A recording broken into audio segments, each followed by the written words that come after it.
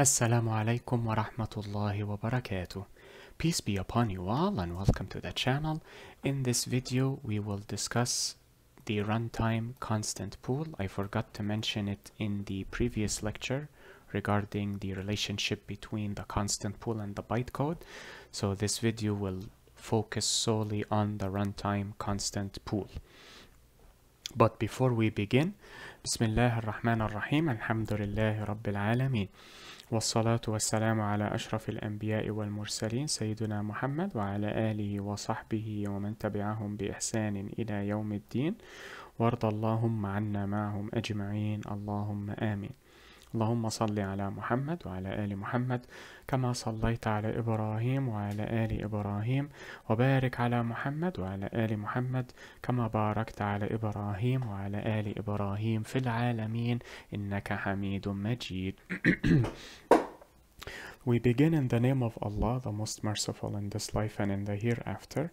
We thank Him for all of His blessings that He has bestowed upon us, for they are innumerable. And we pray that we follow in the footsteps of Prophet Muhammad, peace be upon him, and his fellow companions. Amen. We also ask for prayers and blessings to be bestowed upon Prophet Muhammad, peace be upon him, and his family, as they were bestowed upon Prophet Ibrahim, peace be upon him, and his family.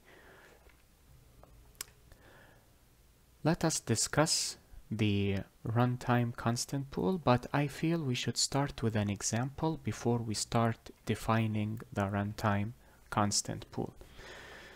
So I have Notepad ready this time, so I will create a basic program. It will be the same as the one I created in the previous lecture. Just one line of one simple instruction, which is to print a string. Void main, simply to show you the difference between the constant pool and the runtime constant pool. And here, runtime constant pool. Okay, so I will save this. Class main, and away with you. I will come back to you, and I need to compile it. And let me close this because I do not need it. This is just the Zahi way to change directories. Java C main and .java. So now we should have the .class file or the bytecode, and indeed we do. Now java p v main.class, and we have the constant pool. Or actually I may not need a picture for it, so I will close the sniping tool. I know it is snipping tool, but I am accustomed to calling it sniping, so oh yeah, I forgot to show this to you as well. Here you see superclass number 2, which is what object? The object class is the superclass for all classes you create. And this class number 21 is main. And if we go to 21, it tells you go to 22, but again you see the symbolic reference here. When you go to 22 it says main, and so on and so forth. Okay. Now the I lost my train of thought, sorry. The runtime constant pool. This was created from the source code that contains the main method. So this is one .class file. But let us move here, and I will write this again so you can see what I did. Let us jump to the system class. Now the question here is, will this class also be compiled to form its own class file? Well, to answer that question, we have to understand the bytecode and loading. But we will discuss loading later, so do not worry, it will become clearer then bi'idhnillah and God willing. But to simply answer the question I asked, yes, every class that is being used within the main method must have its own .class file. Why?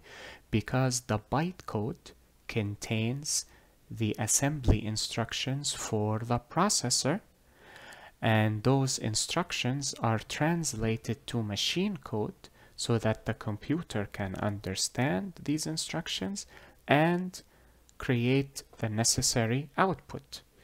If the system class file, if this is not compiled into .class, if this is not compiled to its own bytecode, then the instructions related to system and related to where is out here,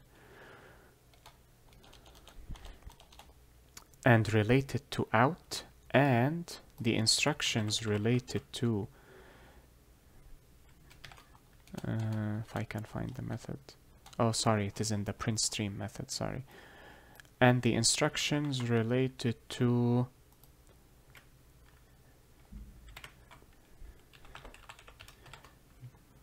the print line method will not be present, thus the computer will not execute this line, or in my case this line, the one that I just compiled. So that means any participating class within the main method must be compiled to its own .class file, and that .class file must also be translated to machine code, and then these class files are accumulated together so that the computer can execute this single line. So that means the system class must be compiled, and the print stream class must be compiled, and also the driver class, and sorry, in my case, in this case, where is it here? It is the main class, not the driver class. Yeah. In addition to that, the object class must also be compiled, because main is an implicit subclass or child class of the object class. So these four classes must be compiled into their own .class file. However, the main method contains the main constant pool, which we have obtained here, because all executions occur at the main method or the init method. But what about the so does that mean the other .class files, so the class file or the bytecode of system class for print stream class and object class, do they have their own constant pool? The answer is yes. This constant pool is formed during the execution of the program, hence why it is called the runtime constant pool. The constant pool for each of these classes, after they have been compiled to their own bytecode, of course, contain a reference to the main constant pool. Or I should say that the main constant pool contains references or symbolic references to the runtime constant pool for each class or interface, depending on the type. For example, this symbolic reference or this symbolic reference, because they are the same. The reason I highlighted this column is because it is easier to read rather than tracing the numerical references. But this symbolic reference refers to the runtime constant pool for the bytecode of this class once it is compiled.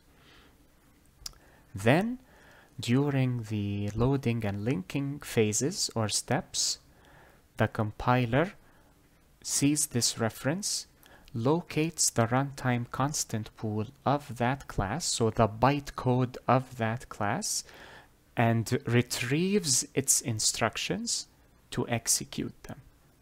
That is the runtime constant pool. So let us define it here. The runtime constant pool is a constant pool for every class or interface, because remember, you do not necessarily have classes exclusively, you can have interfaces as well. They are also compiled in the same manner to bytecode. A constant pool for every class or interface used within the main method. It is created during runtime or program execution, hence the name runtime constant pool. I should also note that the constant pool created for the main method, which is what you have access to, contains symbolic references to their symbolic references to the respective runtime constant pool.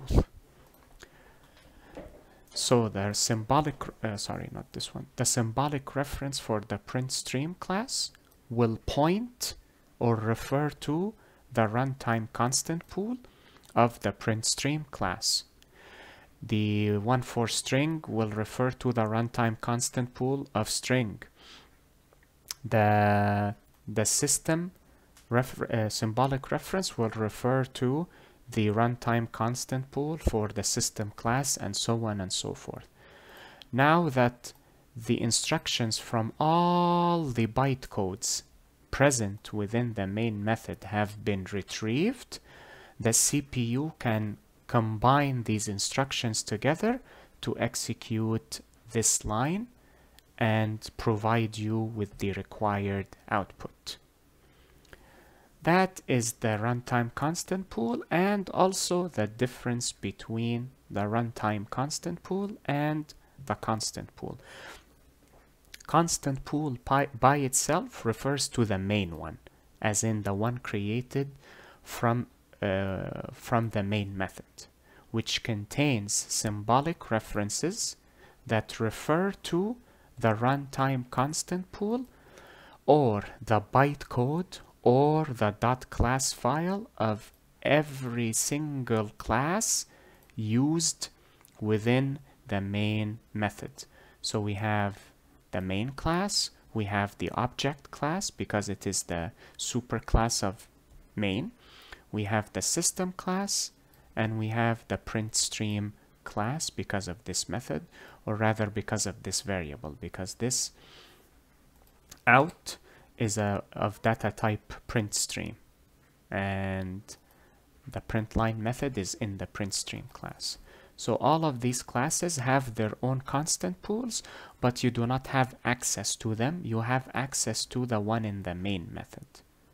But simply because the constant pool for each of these classes is inaccessible does not mean that it is also the case for the computer. No, the computer is able to access it.